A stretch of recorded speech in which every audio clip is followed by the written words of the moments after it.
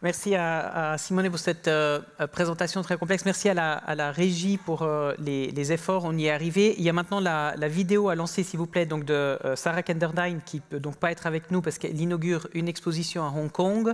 Et après cet extrait vidéo, on passera donc à la table ronde. Donc place à la vidéo. Merci. Good afternoon and greetings to my fellow panelists and listeners. My name is Sarah Kenderdine and I'm a professor here at EPFL, leading the Laboratory for Experimental Museology. And apologies that I couldn't be with you today. I'm currently in Hong Kong for the launch of the new National Palace Museum, in which we have a series of digital exhibits premiering later this week. This short presentation focuses, of course, on the theme of this panel, the future of museums, and it does so by examining the curatorial framing of the exhibition Deepfakes, Art and Its Double. But to set the stage for a new kind of museology, let's step back into the recent past when the CEO of Intel, Brian Krasnick, declared in 2014, we're in the midst of a transformation from a world of screens and devices to a world of immersive experiences. What we really know through art history, the history of science, and more recently media archaeology, is that what he was really observing was hundreds of years of development in these technologically enabled prosthetic architectures of the senses. From the Kaiser panorama to the sensorama, the emergence of immersive environments has coincided with the sublimation of curatorial praxis inside machines and represented the greatest challenge to the passive viewer since the invention of the roller coaster. For the last 20-odd years, I've been designing interactive frameworks for public engagement with cultural heritage. This was initially located at Museum Victoria, where we started to build these large-scale systems and experiences for mass public. I then started to work with universities to help sustain this kind of research and its infrastructure throughout the galleries, libraries, archives, and museums sector. I then co-established the Applied Laboratory for Interactive Visualization and Embodiment at the Hong Kong Science Park in Hong Kong, and then returned to Australia to build the Expanded Perception and Interaction Centre at the University of New South Wales. What you're looking at here on the right-hand side of your screen is a small 7-meter diameter panorama. It's comprised of 56 projectors and a 29 computer cluster at 120 million pixels in 3D. It's at the edge of human visual acuity and was designed to solve visualization problems for complexity in big data in the humanities and the sciences. Now located at EPFL, at the Laboratory for Experimental Museology, with 12 large-scale systems that offer us strategies for multi-sensory engagement, emphasizing human-to-human as well as human-to-machine interaction and giving us powerful ways to reformulate narrative in a digital context. Our research lies at the intersection of immersive visualization, digital aesthetics, and cultural big data. M+ engages in research from scientific, artistic, and humanistic perspectives and promotes post-cinematic multi-sensory engagement using these experimental platforms. The future of museums harnesses technologies that have unprecedented abilities to capture the world around us. Laser scanning, for example, collects billions of points to represent places such as these heads at Mount Rushmore, scanned by the Scottish 10. We can create precious objects in 3D and peer inside to see what was previously unseen. We can capture art in a way that allows us to zoom into the tiniest brushstroke and reveal more than the naked eye can see. Advances in machine learning are also an emerging trend in our research. We recently installed the photogrammetric model of Nefertari's tomb, collected in only 8 hours of photography, in which machine learning is used to create a model of billions of points. This model is then transferred to our 360 3D environment at 40 million pixels as one of the world's first demonstrators of Unreal Engine's end-display technology. It's synchronized across a powerful 11 PC graphics cluster. We're also capturing intangible heritage and reenactment performance through various forms of motion capture, motion over time analytics, and developing motion ontologies.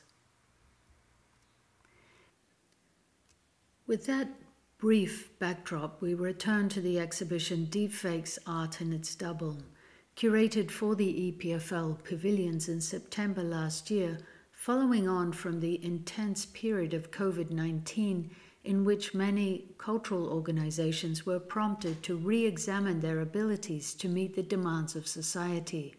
They were confronted by the broad issues of representation and inclusiveness. Digital was also brought starkly to the fore as one possible solution to numerous issues of access. In response to this situation, the exhibition Deepfakes, Art and Its Double was designed to pose crucial questions about the potency of digital replicas to absorb audiences in enduring emotional encounters with universal art treasures. The show was designed for both pavilions A and B of the seminal Kengo Kumar building. Known formerly as Art Lab and now as EPFL Pavilions, its mission is to act as an amplifier for art and science in society. In participation with diverse communities, its exhibitions blend experimental curatorship and contemporary aesthetics with open science, digital humanism, and emerging technologies. The exhibition took the provocative title Deepfakes, yet it opposes the popular usage of deepfakes for manipulation and misinformation to explore very different perspectives, reimagining objects through advanced computational techniques. What follows here are a series of photographs of the exhibition, and I will explore some of its curatorial themes. Decades of computer science and engineering have revolutionized the tenets of verisimilitude and representation. Today's perfect pixels coalesce in imaging techniques designed to replicate cultural artifacts with ultimate fidelity. Simultaneously as algorithms and computer vision reperform and reprocess the digitally visible, they are exposing the optical unconscious of art, calling us to re-examine once again objecthood itself. Remediated through participatory interfaces such as mixed, augmented, and virtual realities, Deepfakes, Art and Its Double creates a new performative platform for the complex archetypes that emerge out of computational practices as they intersect with art heritage. Through 21 installations across both pavilions, the exhibition is equally focused on affirming and activating visitors' sensory experiences, while also grappling with the critical implications of digital materialities that objects possess in post-original form. Cultural deepfakes have manifold significance. They're technologically empowered to offer forensic insights into invisible dimensions, generating unforeseen hypotheses and connections. These art science phenomena also propagate powerful auras which rise to the surface entangled with the effective qualities of the originating sources. Such augmented replicas are able to draw us into unparalleled tactility with the textures, patinas, and geometries of their counterparts. With its propensity for peripheral vision, machine learning has also amplified the possible futures for curatorial and artistic practices, antagonizing outdated notions of authority, authenticity, and access. These practices are generating perpetually new archival entities, concurrently formed and formless. Digital facsimiles also decolonize matter as they defy hegemonic narratives, helping to liberate things from their colonial entrapments, confronting authoritative discourses, historical sedimentation, and contested social relations. In cases of heritage at risk due to warfare, iconoclasm, and climatic catastrophe, digital copies have enabled communities to become more resilient to loss. They can also provide reservoirs for cultural memory and instruments for those on the margins to speak back to their oppressors. Vital issues for cultural deepfakes include the encryption of digital counterparts in place of originals, exploding systems and codes of ownership, custodianship, and repatriation.